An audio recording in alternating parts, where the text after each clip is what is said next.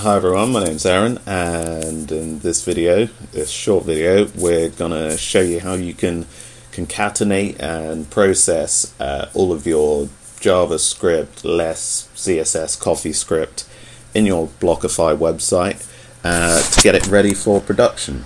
So if we take a look at the source code quickly, we'll see that up here we've got a list of style sheets. By default, Blockify writes these out to the source, but they represent all the styles of all the different blocks that you've got in your project. So what we're going to need to do to concatenate these down is we're going to need to install Grunt, the Grunt task runner, and we're going to need to install any of the Blockify dependencies that will allow you to do this. It's a couple of simple commands. You'll need the node package manager. We're just going to run npm install.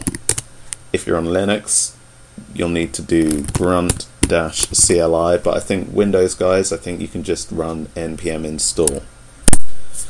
So we'll run that, wait for all of that to download, and this is just installing the command line interface for Grunt. When that's done, we just need to run.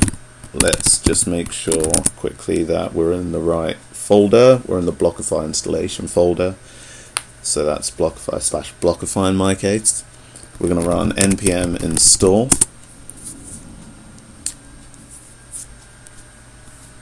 And that's just letting me know that Grunt CLI should be installed globally. I'm going to try running Grunt to see if I may have it already. And I do. Okay, so when you've got it installed correctly, and just going back, when you do npm install grunt-cli, you should really give it the G for global, so it's available everywhere within your command line. But when you run it, you'll see that it says a whole bunch of tasks have been completed successfully. Now what that does, if we go back to the source, it minifies everything, concatenates it down. We end up with one nicely minified style sheet. If you've got any JavaScript, any less in there, it'll do exactly the same. It's not a one-way street. If you're debugging something, you can always define Blockify dev as true, and what this will do, if I just save that, is that it will tell Blockify, don't worry about the minified versions of the scripts, just print them all out as you would normally.